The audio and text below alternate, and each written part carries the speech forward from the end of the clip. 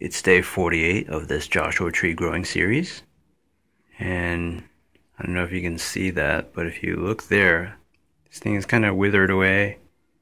I don't really know what this thing does. It's a hairpin. It's kind of shriveled up at the end. Maybe it's too dry. Maybe it's supposed to die like that. Don't really notice anything for this one here.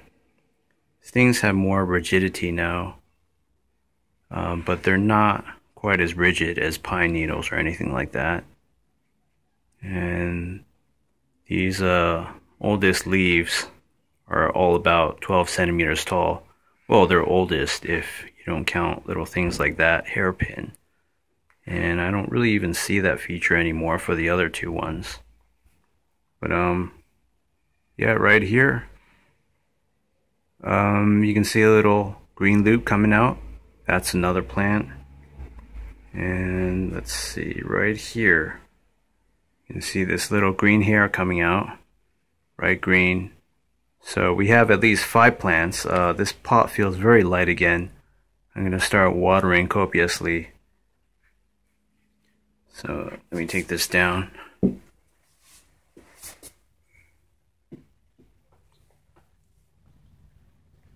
Yeah, so I don't know if this gives you a better viewing of that and that, but it seems like these small pots run out of water really fast.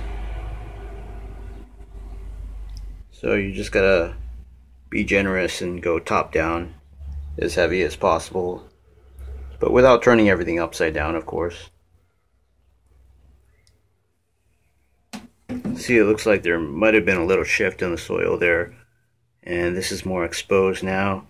You can try to compensate, but it's never going to be perfect, So yeah, I'm going to get it slightly buried, so just to make sure everything has more support. Of course, there were 15 seeds in the beginning, so 5 out of 15 isn't too bad, but it's been like 48 days already. That's a really long time. So for whatever reason, positioning, genetic variation, some just are way slower to sprout into action and germinate than the others.